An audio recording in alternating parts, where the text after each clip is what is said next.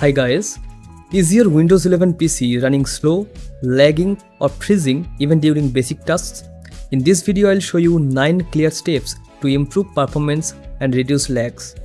Among these, steps 2, 3, 4 and 6 are the most effective and are also my personal recommendation if you want to see a noticeable improvement immediately. After applying these steps, my 7-year-old laptop is now running Windows 11 without any major performance issue. And I didn't upgrade any hardware. Upgrading from a hard drive to an SSD can make your PC up to 10 times faster, but before spending any money on any upgrades, I recommend trying these steps first for immediate results. So let's see. So in the first step, we are going to delete the temporary files. For that, we need to open the Run dialog box, type Run in the search bar, go to the Run window, or you can press Windows plus R button simultaneously on your keyboard to open the Run dialog box. Now in the search bar, type temp and click OK. Give the permission to see all the temporary files that are present on your computer.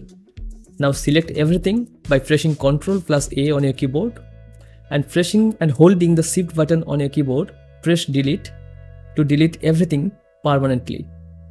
Click OK. Now for these files that are not deletable, tick this checkbox and click on Skip. OK. Now do the same thing, open the Run dialog box and this time you need to type %temp% and click OK. Select everything by pressing Ctrl plus A on your keyboard and delete by the same method.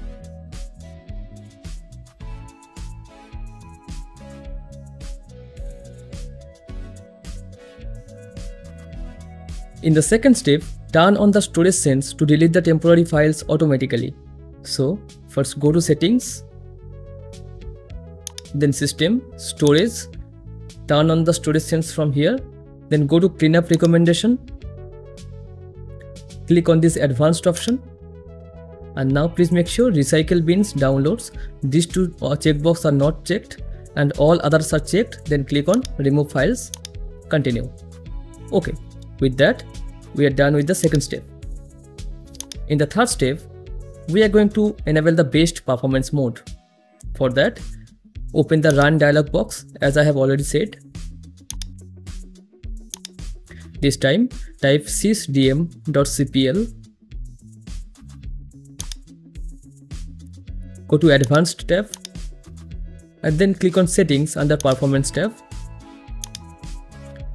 Click on Adjust for best performance and then please make sure you turn this 4 checkbox. Please make sure you click this 4 checkbox. Okay, once you are done, now click on Apply and OK. In the fourth step, we are going to disable the startup application that opens by default when you turn on your computer. So right click on the taskbar, open Task Manager, and then from the left top corner, go to Startup Apps, and from here find those applications that you don't want to be your startup application. So as you can see, there are some applications that are already enabled and some are disabled as the startup application. So let us right click and click on Disable. Okay, by this you can now disable any application that you don't want to be your startup application, like this OneDrive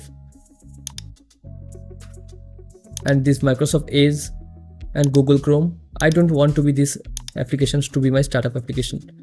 Make sure you don't disable this security health system. Anyway, now in the step 5, we are going to disable the transparency effect. Go to Settings, then go to Personalization, under Colors, turn off this transparency effects. But this has a minimal role on your system performance, so you can turn this on also. In the step 6, we are going to tweak some Windows and app permissions. So for that, go to Settings first.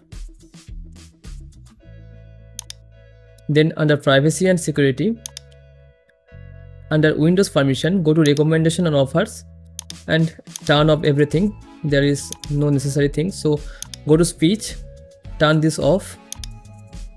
Go to image and typing personalization, turn everything off. But under search permission, please make sure you don't turn this off. Please set it moderate. Under cloud and history, please turn off everything. And here under searching window, turn this off.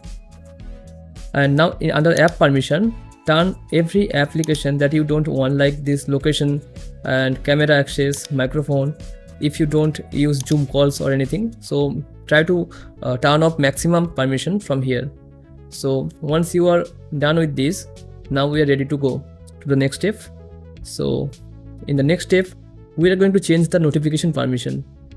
So for that, go to system, then notification, and then you can see under suggested, turn this off, suggested notification and Microsoft Store autoplay.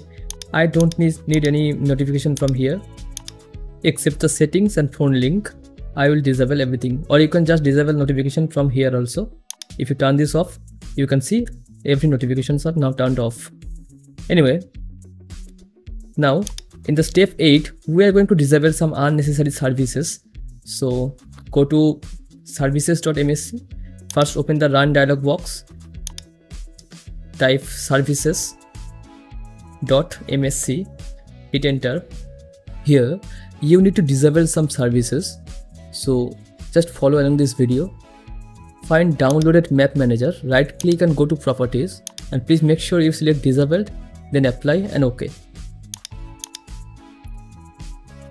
Do the same thing for geolocation service. Just right click, go to properties, make sure you select disabled, apply and OK. Now if you are not using virtualization, then you will select the Hyper-V and then right click and disable. Now Windows image acquisition, right click and disable. Okay, that's it for this step. In the step 9, we are going to uninstall some unnecessary applications. So for that, go to settings, then apps, then installed apps, and from here find these applications that are not required anymore, and then click on uninstall from the right side triple dot. Okay, so this news from Microsoft Corporation, I don't need this, so I'll uninstall these things. Also the remote desktop connection. So you find according to your needs and then uninstall these applications. Now follow along this video to see which applications to uninstall. Now after deleting or uninstalling these applications, you might see a major performance upgrade on your computer.